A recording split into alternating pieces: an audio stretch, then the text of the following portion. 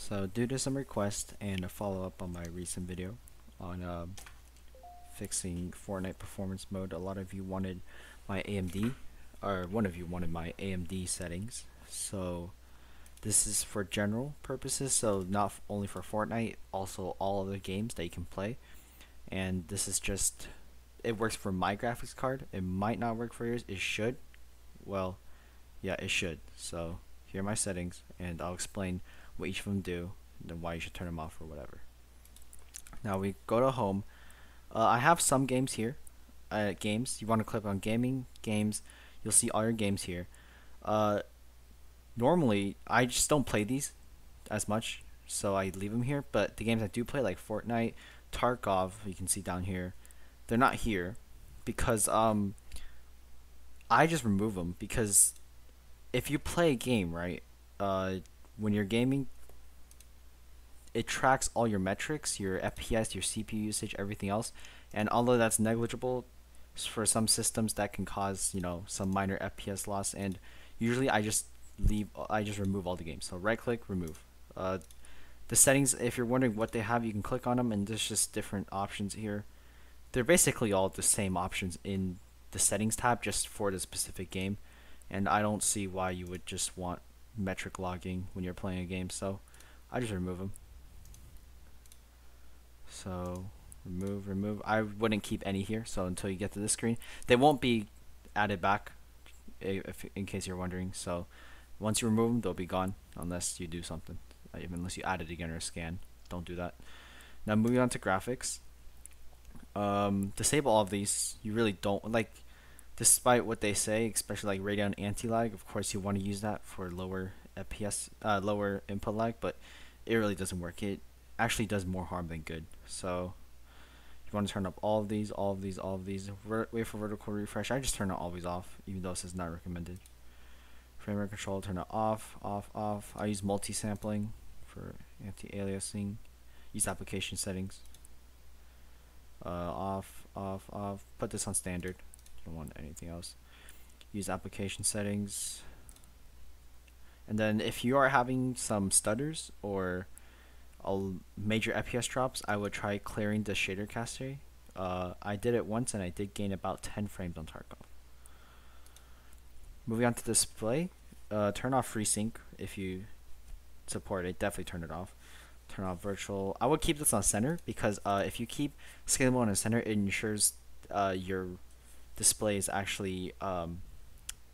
If you use stretch res, it ensures that your stretch res is display scaled, which gives you the lowest input delay. But that's only if you use stretch res. I just keep it on center because sometimes I'll switch back to stretched, but that's rare.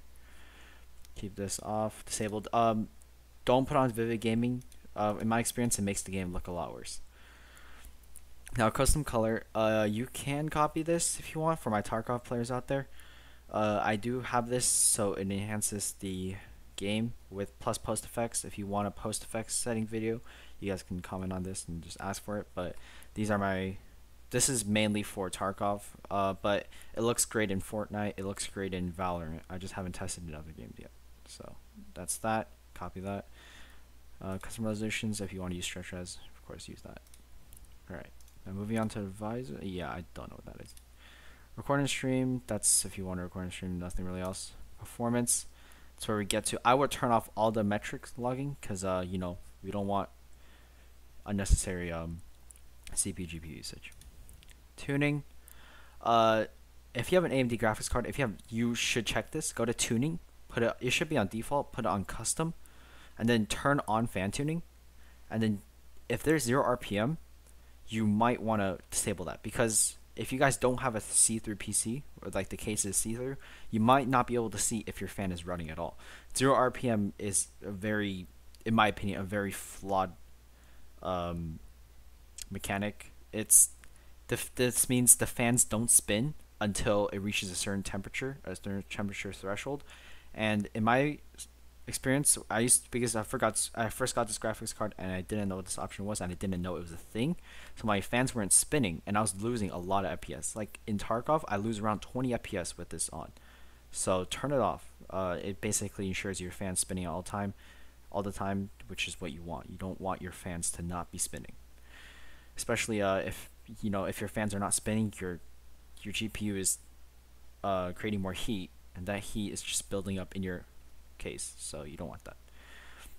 Max band speed, put it overview. I just put 82.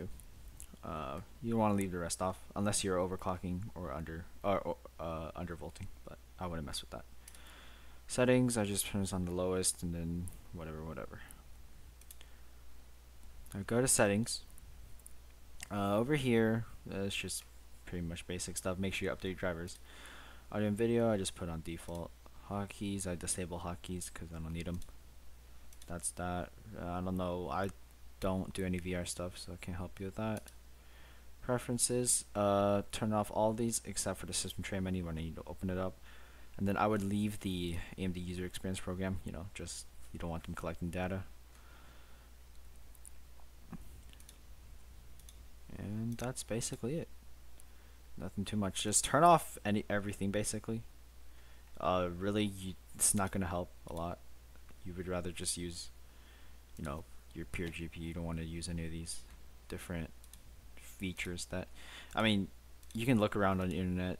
They really don't work. A lot of people already have gone over them. So these are the best settings I've played with. So yeah, just turn everything off. This custom color is great, by the way. I would definitely try it.